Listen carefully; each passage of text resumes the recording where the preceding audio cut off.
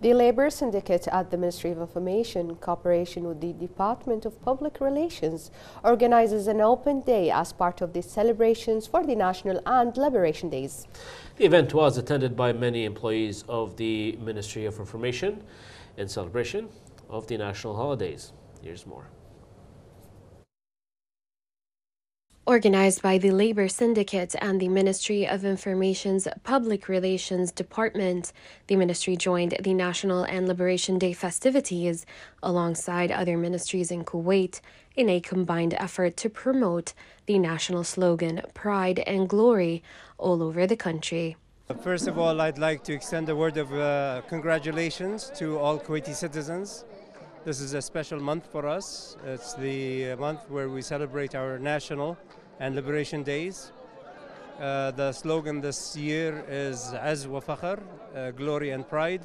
It's so nice to see all the smiles. This event has been organized by the Ministry Syndicate. It's a celebration of our national events. We do this every year, and we do it with glory and pride, as our slogan says. A big thank you goes out to our minister and to our ministry officials for allowing this to take place.